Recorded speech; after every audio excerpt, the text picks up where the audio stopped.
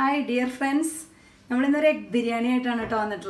Very delicious egg biryani. I have 4 glass. We have 4 glass basmati rice egg biryani. I have ചോറ് വറ്റിച്ചെടുക്കല്ല ചെയ്യുന്നത് ഊറ്റിയെടുക്കാനാണ് അപ്പോൾ അതുകൊണ്ട് ഈ ഒരു വെള്ളം വെച്ചിട്ടുള്ളതിന് വലിയ അളവൊന്നുമില്ല എഗ് ബിരിയാണി ഉണ്ടാക്കുന്ന പാത്രത്തിലാണ് ഞാൻ ഇപ്പോൾ ഒരു വെള്ളം വെച്ചിട്ടുണ്ട് അത് തിളക്കാൻ പോകുന്നുണ്ട് അപ്പോൾ ഞാൻ അതിലേക്ക് കുറച്ച് പട്ട ഒരു ഇത്രക്ക് പട്ട ഇട്ട് കൊടുക്കുന്നുണ്ട് പിന്നെ ഒരു തക്കോലത്തിന്റെ ഒരു പീസ് ഇതൊക്കെ നമുക്ക് വേണമെങ്കിൽ ചോറ് പോകുമ്പോൾ മാറ്റി കളയാൻ വേണമെങ്കിൽ കേട്ടോ വേണമെങ്കിലല്ല കുറച്ച് മാറ്റാം നമുക്ക് ഇതാ കറിയാമ്പൂ ഒരു 4-5 എണ്ണം ഉണ്ട് പിന്നെ ഏലക്കായ ഒരു 8 എണ്ണം എടുത്തിട്ടുണ്ട് കേട്ടോ അപ്പോൾ നമുക്ക് ഈ വെള്ളത്തിൽ ഇതെല്ലാം കിടന്ന് തിളച്ചിട്ട് ഇതിന്റെ ഫ്ലേവറുകളൊക്കെ വെള്ളത്തിലേക്ക് വരണം ഈ വെള്ളം തിളക്കുമ്പോൾ നമുക്ക് അരി ഇട്ട് കൊടുക്കണം ഇപ്പോൾ ഞാൻ അരി കഴുകി എടുക്കുള്ളൂ അരി വെള്ളത്തിലിട്ടൊന്നും വെക്കുന്നില്ല ഇപ്പോൾ ഞാൻ കഴുകി എടുത്തിട്ട് അരി വെള്ളം തിളക്കുമ്പോൾ വെള്ളത്തിലേക്ക് ഇട്ട് കൊടുക്കും ഇവിടെ ബിരിയാണി റൈസ് വേവിക്കാനുള്ള വെള്ളം തിളച്ചിട്ടുണ്ട് നമുക്ക് നമ്മുടെ റൈസ് അതിലേക്ക് ഇട്ട് കൊടുക്കാം ഒരു 3/4 വേവ് വരെ വേവിച്ചെടുക്കണം അത് നന്നായി ശ്രദ്ധിച്ചിട്ട് നമ്മൾ നോക്കണം കേട്ടോ അരി വേവ് കൂടിയാലും കുറഞ്ഞാലും ടേസ്റ്റ് ഉണ്ടാവില്ല ഞാനിത് ഫ്രൈ ഒന്നും ചെയ്തെടുക്കണില്ല ഡയറക്റ്റ് ചേർക്കച്ചെന്നെ ആദ്യമൊക്കെ ഞാൻ എപ്പോഴും ഫ്രൈ ചെയ്തെടുത്തിരുന്നതാണ് പക്ഷേ ഇപ്പോൾ എനിക്ക് തോന്നാറ് അല്ലാണ്ട് തന്നെ വളരെ ടേസ്റ്റാണ് പിന്നെ നമ്മളിപ്പോൾ അങ്ങനെ ഫ്രൈ ചെയ്യേണ്ട കാര്യമില്ല എന്ന് തോന്നുന്നു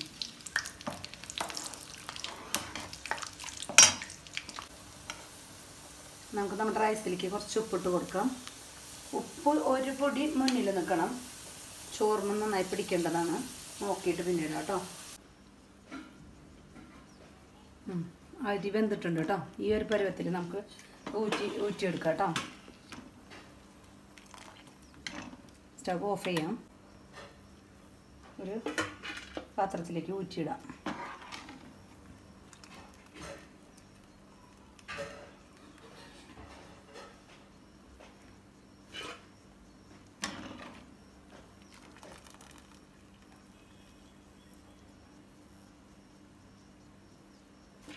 നമ്മളിതാ റൈസൊക്കെ ഇവിടെ ഊറ്റി ഇങ്ങനെ വെച്ചിട്ടുണ്ട് അപ്പോൾ നമുക്ക് നമ്മുടെ ബിരിയാണിക്ക് കുറച്ച് സാധനങ്ങൾ വറുത്തെടുക്കാനുണ്ട് അപ്പോൾ ഞാൻ ഇവിടെ നമ്മുടെ ഒരു കടായി വെച്ചിട്ടുണ്ട് അപ്പോൾ അതിലേക്ക് ഒരു ടീസ്പൂൺ നെയ്യ് ആദ്യം ഇട്ട് കൊടുക്കാം ഏതെങ്കിലും വെജിറ്റബിൾ ഓയിൽ കേട്ടോ ഞാൻ ഗോൾഡ് വിന്നറാണ് എടുത്തിട്ടുള്ളത് കുറച്ച് ഒഴിച്ചു കൊടുക്കാം നമ്മൾ ഉള്ളിയും എല്ലാ അണ്ടിപ്പരിപ്പൊക്കെ ഇതിൽ തന്നെ വറുത്തെടുക്കണം 5 ടേബിൾ സ്പൂൺ എടുത്തിട്ടുണ്ട് കുറച്ച് കൂടിയാലും കുറഞ്ഞാലൊന്നും കുഴപ്പമില്ല നമ്മൾ ഈ എണ്ണ തന്നെയാണ് പിന്നെ എല്ലാ പ്രൊസീജിയറിലേക്കും യൂസ് ചെയ്യുന്നത് നമ്മളൊരു 15 അണ്ടിപ്പരിപ്പ് വറുത്തെടുക്കുന്നുണ്ട്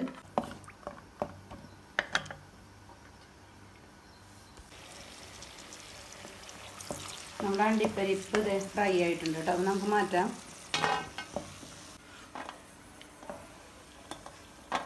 മുന്തിരി ഇട്ട് കൊടുക്കാം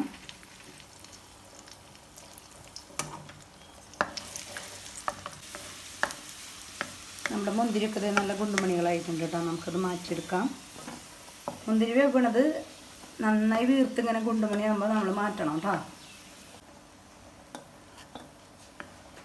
നമ്മുടെ അരിഞ്ഞു വെച്ചിരിക്കുന്ന 4 ഒനിയൻ അരിഞ്ഞതാണ് കേട്ടോ അപ്പം അത് നമുക്ക് ഫ്രൈ ആക്കി എടുക്കണം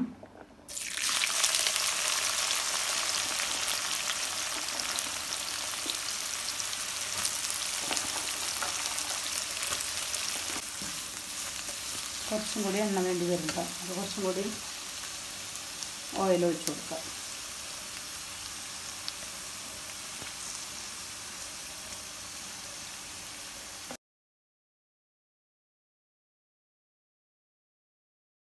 ഇനി നമ്മുടെ ബിരിയാണിയിലേക്ക് കുറച്ച് സാധനങ്ങൾ ചതച്ചെടുക്കാനുണ്ട് കേട്ടോ അപ്പോൾ അതെല്ലാം കൂടെ നമുക്കൊരു മിക്സിയിലേക്ക് ഇട്ട് കൊടുക്കാം ചുമന്നുള്ളി ചെറിയ ഉള്ളിയില്ലേ നമ്മുടെ ചെറിയ ഉള്ളി 10-15 എണ്ണം എടുത്തിട്ടുണ്ട് കുറച്ച് കൂടിയാലും കുറഞ്ഞാലൊന്നും കുഴപ്പമില്ല അതുപോലെ തന്നെ വെളുത്തുള്ളി ഒരു 12 എണ്ണം എടുത്തിട്ടുണ്ട് കേട്ടോ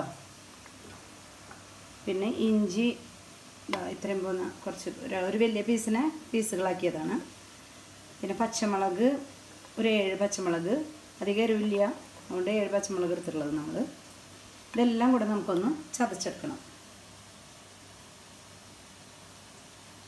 ഇതെല്ലാം ചതച്ചെടുത്തത് ഈ ഒരു പരുവത്തിലാണ് കേട്ടോ, ചതച്ച് എടുത്തിരിക്കുകയാണ്. ഇനി നമുക്ക് അതേ മിക്സിയിലേക്ക് തന്നെ ഞാൻ കുറച്ച് അണ്ടിപ്പരിപ്പ് ഇവിടെ വെള്ളത്തിലിട്ട് വെച്ചിട്ടുണ്ട്. ഒരു 100 ഗ്രാം അണ്ടിപ്പരിപ്പുണ്ട്. അപ്പോൾ അത് ഞാനിതിലേക്ക് ഇട്ടിട്ട് അരച്ചെടുക്കണത്.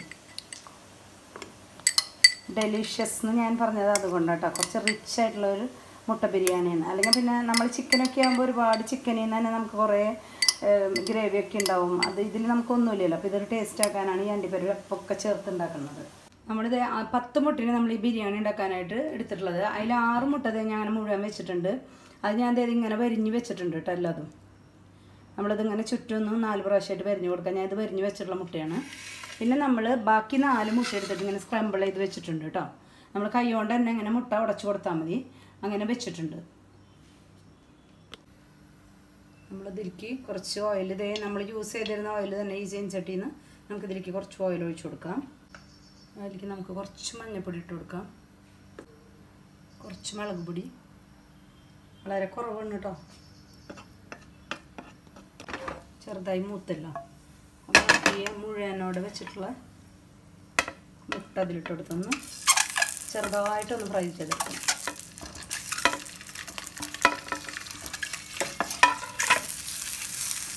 ഈ ഓഫ് ചെയ്തിട്ടുണ്ട് കേട്ടോ, നമ്മൾ കരിയാണ്ടിരിക്കാനായിട്ട്.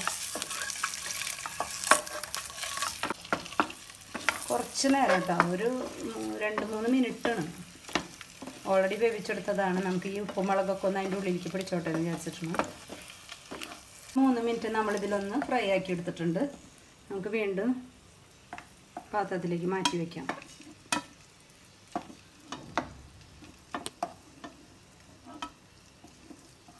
നമ്മൾ ഇവിടെ നുറുക്കി വെച്ചിട്ടുള്ള മുട്ടയില്ലേ, അതും കൂടെ ഇതിലേക്ക് ഇട്ട് കൊടുക്കാം കേട്ടോ. ഇത് നമുക്കിനി അധികം നേരം വേണ്ട. ഞാൻ ആ മസാല ഒന്ന് പോന്നോട്ടെ എന്ന് വെച്ചാൽ ചൂടായിക്കോട്ടെ എന്ന് വെച്ചാൽ ഇനി നമ്മൾ മറ്റേ മസാല ഉണ്ടാക്കുമ്പോൾ അതിലേക്ക് ഈ മുട്ട ഇട്ട് കൊടുക്കേണ്ടതാണ്. അപ്പോൾ അത് മതി. അപ്പോൾ നമുക്ക് തീ ഓഫ് ചെയ്യാം കേട്ടോ. അപ്പോൾ നമ്മുടെ കടായി അടുപ്പത്ത് വെച്ചത് വീണ്ടും കത്തിച്ച് വെച്ചിട്ടുണ്ട്. നമ്മുടെ ഈ ഉള്ളിയിൽ നിന്ന് വറുത്ത് വെച്ച ഉള്ളിയിൽ നിന്ന് നമ്മൾ ഓൾമോസ്റ്റ് പകുതിയിൽ കൂടുതൽ ഉള്ളി ഇതിലേക്ക് ഇട്ട് കൊടുക്കുക. നമ്മളത് മേലെ ഇടാനുള്ളത് മാത്രം കുറച്ച് വെച്ചിട്ട് മേലെയും നടുവിലായിട്ട് ഇട്ട് കൊടുക്കണം.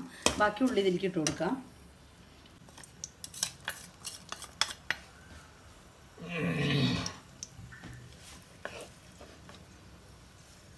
ഇതിലേക്ക് നമ്മൾ ചതച്ച് വെച്ചിരിക്കുന്ന ഐറ്റംസ് ഇട്ട് കൊടുക്കാം. ഉള്ളി, ചെറിയ ഉള്ളി, വെളുത്തുള്ളി, ഇഞ്ചി, പച്ചമുളക്. ഞാൻ ഉള്ളി കുറച്ച് മൂപ്പായ കാരണം കൊണ്ട് അങ്ങനെ മാറ്റി വെച്ചിട്ടുള്ള, അല്ലെങ്കിൽ ഒരുമിച്ചിടായിരുന്നു. കുറച്ച് മൂപ്പായി, അപ്പോൾ അതുകൊണ്ടാണ് അത് മാറ്റി വെച്ചിട്ടുള്ള. അതിൽ കൂടുതൽ മൂപ്പായാലും ടേസ്റ്റ് കുറയും. എനിക്ക് തക്കാളി ഒരു ചെറിയ തക്കാളി കേട്ടോ ഇട്ട് കൊടുക്കാം, അരിഞ്ഞ് വെച്ചത്.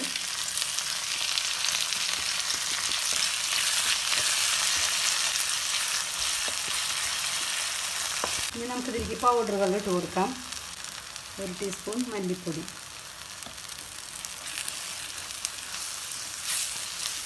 1/2 ടീസ്പൂൺ മഞ്ഞൾപ്പൊടി കേട്ടോ,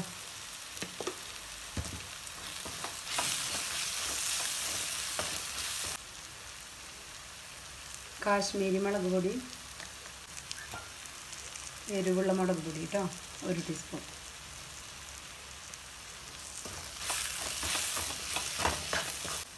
പെരിഞ്ജീരകത്തിൻ്റെ പൊടിയാണ് അതാ 1/4 ടീസ്പൂൺ പെരിഞ്ജീരക പൊടി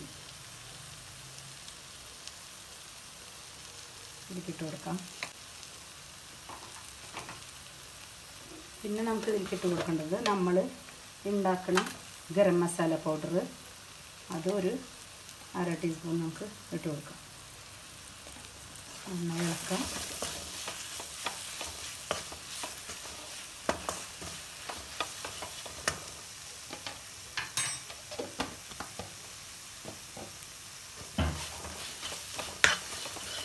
ഇനി ഇതിലേക്ക് വേണമെങ്കിൽ നമ്മൾ മേടിക്കുന്ന ബിരിയാണി മസാല വേണമെങ്കിൽ ഇട്ട് കൊടുക്കാം. ഞാൻ ഇടുന്നില്ല, അതായത് മസാല ഓൾമോസ്റ്റ് ഉണ്ടല്ലോ നമ്മുടെ ഇതിൽ, അതുകൊണ്ട് ഞാൻ ഇടുന്നില്ല കേട്ടോ. ഇടണമെങ്കിലും കുറച്ചൊരു ഇടുന്നുണ്ടെങ്കിൽ 1 ടീസ്പൂൺ മസാല, ഇനി ബിരിയാണി മസാല ഇട്ട് കൊടുക്കാം. പിന്നെ വീട്ടിലൊക്കെ ഉണ്ടാക്കുന്ന മസാലകളായ കാരണം നല്ല ഫ്ലേവർ തന്നെയാണ്. ഇനി ഇതിലേക്ക് നമ്മൾ നമ്മുടെ ഡെലീഷ്യസ് ആയിട്ടുള്ള സാധനം ഒഴിച്ച് കൊടുക്കണം. അപ്പോൾ നമുക്ക് ഈ 100 ഗ്രാം അണ്ടിപ്പരിപ്പ് വെള്ളത്തിലിട്ട് അരച്ചിട്ടുള്ളത് ഇതിലേക്ക് ഒഴിച്ച് കൊടുക്കാം.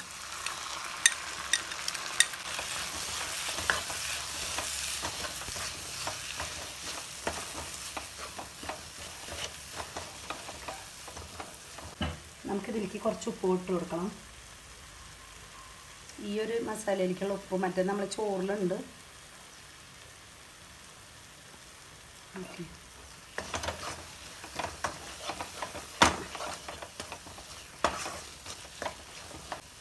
ഇനി നമുക്കിതിലേക്ക് മല്ലിയിലയും പുതിനയിലും കൂടെ കുറച്ച് അരിഞ്ഞ് വെച്ചിട്ടുണ്ട്. അതിപ്പോൾ കുറച്ചധികം ഇട്ട് കൊടുക്കാം. ലാസ്റ്റ് കുറച്ച് നമുക്ക് മേലെയും ഇട്ട് കൊടുക്കണം.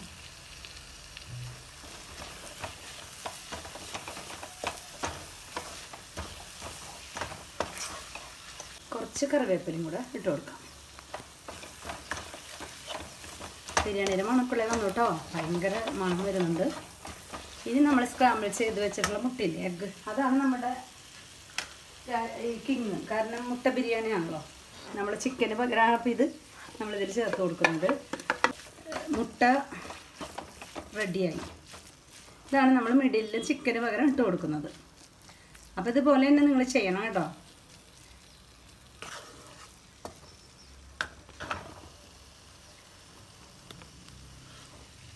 കുറച്ചും കൂടി ഇട്ട് കൊടുക്കാം. നമുക്ക് കൂടിയാൽ പിന്നെ ടേസ്റ്റ് ഇല്ല ബിരിയാണിക്ക്, കുറഞ്ഞാലും ടേസ്റ്റ് ഇല്ല.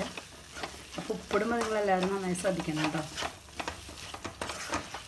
ഇതിൽ വേറെ രീതിയിൽ മുട്ട ബിരിയാണി ഉണ്ടാക്കാം കേട്ടോ. ഞാനിതൊരു ഡെലീഷ്യസ് ആയിട്ട് വളരെ റിച്ച് ആയിട്ടുള്ളൊരു മുട്ട ബിരിയാണി നമുക്ക് കാണിക്കാൻ വെച്ചതാണ്. കാരണം അതിനുള്ള അണ്ടിപ്പരിപ്പ് കരച്ചെടുത്ത കാരണം നമ്മളുടെ വേറെ ഒന്നുമില്ലല്ലോ. അപ്പോൾ അതുകൊണ്ട് നല്ല ടേസ്റ്റ് ആയിട്ട് വരും. അപ്പോൾ നമുക്കിനി തീ ഓഫ് ചെയ്യാം.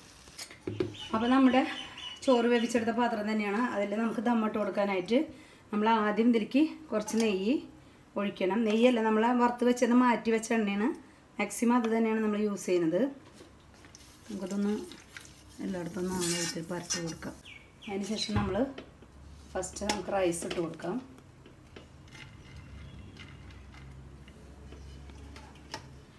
ഈ സമയത്ത് നമുക്ക് ഇതൊക്കെ മാറ്റണമെങ്കിൽ മാറ്റാം. 1-2 ഇട്ടാലും കുഴപ്പമില്ല, ബാക്കിയുള്ളതൊക്കെ മാറ്റി കളയാം കേട്ടോ.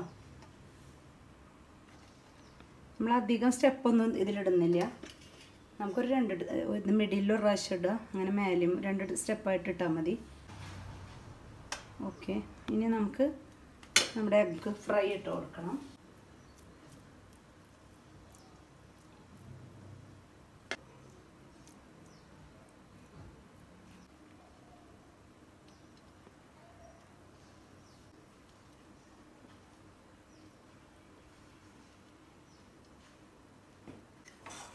നമുക്ക് ബാക്കിയുള്ള എല്ലാ എഗ്ഗും ഇതിലേക്ക് തന്നെ ഇട്ട് കൊടുക്കാം.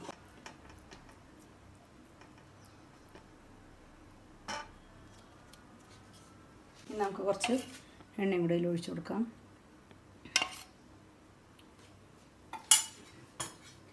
കുറച്ച് മല്ലിയില പുതിനയെല്ലാം ഇട്ട് കൊടുക്കാം. ബാക്കിയുള്ള ചോറെല്ലാം ഇട്ട് കൊടുക്കാം കേട്ടോ.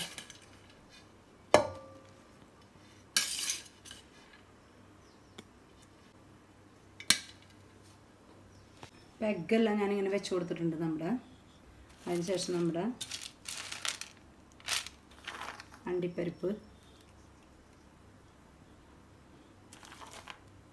വേണമെങ്കിൽ അണ്ടിപ്പരിപ്പ് പൊളിച്ചിടുക കേട്ടോ.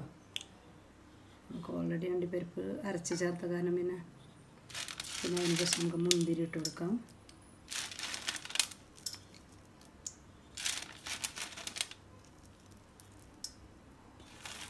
പിന്നെ ഉള്ളി വറുത്ത് വെച്ചിട്ടുള്ളത്,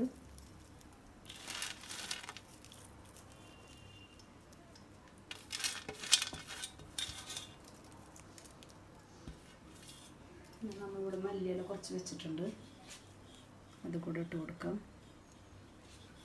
ഇതിൽ ലാസ്റ്റ് ഒരു അരമുറി ചെറുനാരങ്ങ ഇതിൽ ഒഴിച്ച് കൊടുക്കണം. ചോറൊക്കെ ഒട്ടിപ്പിടിക്കാണ്ടിരിക്കാനാണ് കേട്ടോ. പിന്നെ ഒരു എല്ലാ ടേസ്റ്റെല്ലാം കൂടെ ഒരു നല്ല ഫ്ലേവർ വരും ഇതിന്. ഇനി ഞാനിതിലേക്ക് ചേർത്ത് കൊടുക്കുന്നത് റോസ് വാട്ടറാണ്. വാനില എസൻസൊക്കെ ചിലർ ചേർക്കും, പക്ഷേ അതിനൊക്കെ എനിക്ക് കൂടുതൽ കുത്തൽമാണ്. ഇത് റോസ് വാട്ടർ ആകുമ്പോൾ നമുക്കത് അറിയാണ്ട് നല്ലൊരു ഫ്ലേവർ കിട്ടുകയും ചെയ്യും. ഇനി നമുക്കിത് ദമ്മിടണം. നമുക്കിത് അടച്ചു കൊടുക്കാം. എന്നിട്ട് നമുക്ക് നമ്മുടെ ഫോയിൽ പേപ്പർ വെച്ചിട്ട് ഇതിനെ കവർ ചെയ്യാം. അപ്പോൾ നമ്മുടെ ഇത് ദമ്മിടാനായിട്ട് നമ്മൾ ചെയ്യുന്നത് അലുമിനിയം ഫോയിൽ കൊണ്ട് ഈ സൈഡൊക്കെ നന്നായി പ്രസ് ചെയ്ത് തീരെ എയർ പോകാത്ത വിധത്തിൽ ഇങ്ങനെ പൊതിഞ്ഞ് ഇതിനെ ഭദ്രമാക്കിയിട്ടുണ്ട് കേട്ടോ. അപ്പോൾ ഇനി നമ്മൾ എന്താ ചെയ്യേണ്ടതെന്ന് വെച്ച് കഴിഞ്ഞാൽ സ്റ്റൗ കത്തിച്ച് കൊടുക്കാം. എന്നിട്ട് നമ്മൾ ഇങ്ങനെ ഒരു അരപ്പ പാത്രം, ഇത് ഞാൻ ചുക്ക ചപ്പാത്തി ഉണ്ടാക്കുന്ന പാത്രമാണ് കേട്ടോ, അതിങ്ങനെ വെച്ച് കൊടുക്കുക. അതിൻ്റെ മേലെ നമ്മൾ നമ്മളുടെ ദമ്മിടാനുള്ള ബിരിയാണി ചെമ്പ് വെച്ച് കൊടുക്കണം. നിങ്ങൾക്ക് അങ്ങനത്തെ ഒരു പാത്രം ഇല്ലെങ്കിൽ ഒരു തവ വെച്ച് കൊടുത്താലും മതിയിട്ട്, നമ്മൾ ഫ്രൈ പാൻ ഏതെങ്കിലും ഒരെണ്ണം വെച്ച് കൊടുത്താൽ മതി. തീ വളരെ കുറവാക്കി വെക്കുക. ഒരു 10-15 മിനിറ്റ് നമ്മളിതിൽ ദമ്മ കൊടുത്താൽ മതി. അപ്പോൾ നമ്മുടെ ബിരിയാണി റെഡി ആയിട്ടുണ്ടാവും. ഇതിൻ്റെ മുകളിലോട്ട് ഒരു വെയിറ്റ് വെച്ച് കൊടുക്കുക, കാരണം അതൊന്ന് പ്രസ്സായിട്ടിരിക്കാൻ വേണ്ടിയിട്ട്. ഞാൻ എൻ്റെ ഉള്ളി ഇടിക്കണ ഒരെല്ലാണ് വെച്ചിട്ടുള്ളത് കേട്ടോ. അല്ലെങ്കിൽ ഒരു പാത്രം, വെയിറ്റുള്ള പാത്രം കമത്തി വെച്ച് കൊടുത്താലും മതി, തീരെ എയർ പോകാണ്ടിരിക്കാൻ. നമ്മൾ ദമ്മതേ വന്നിട്ട് ഇവിടെ നിന്ന് തൊട്ടൊക്കുമ്പോൾ ഒരു ചൂടൊക്കെ വരുന്നുണ്ട് നല്ല. അപ്പോൾ നമ്മൾ 20 മിനിറ്റ് ആവും ചെയ്തു. അപ്പോൾ നമുക്ക് ദമ്മെടുത്ത് നോക്കാം.